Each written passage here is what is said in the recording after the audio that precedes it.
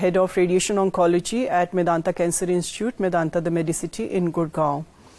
And since I deal with cancers, I find that there is a lot of misconception or misinformation in our society and in the patients who come to us about the nutrition. They are fed certain types of foods, and then there are certain types of foods which are withdrawn from their diet once they are either diagnosed with cancer or they are undergoing the therapy and then on follow-up. So in this matter, I always take help of our clinical nutritionist, because cancer is not just one disease which is growing in the patient. It can happen in various parts of the body, and it can affect different systems of the body. And in addition, these patients may also have other comorbidities like hypertension, diabetes, kidney disease, liver failure, or heart disease. So we need to have the help of a clinical nutritionist to balance the requirements of a patient.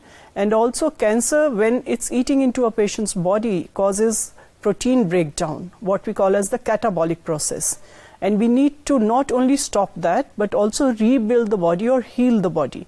And for that, we need a good balanced diet, which is very wholesome and also provides the building blocks, that is the protein. So they need a high protein diet. Besides that, they also need micronutrients, which will drive the enzymatic processes for the recovery of the lost proteins and the body systems.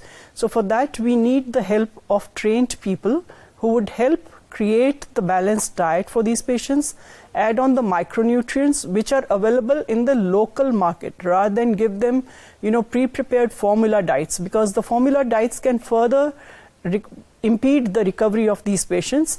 And India being what it is, a large space where the number of cancers is growing, I would like to give a message out there that there is a felt need or a niche area where we need more trained people to bring in the best of the nutrition, because the doctor's role is to help the patient go through the treatment, recover, but then their rehabilitation and the healing will be only done when they get the appropriate diet and nutrition. Thank you.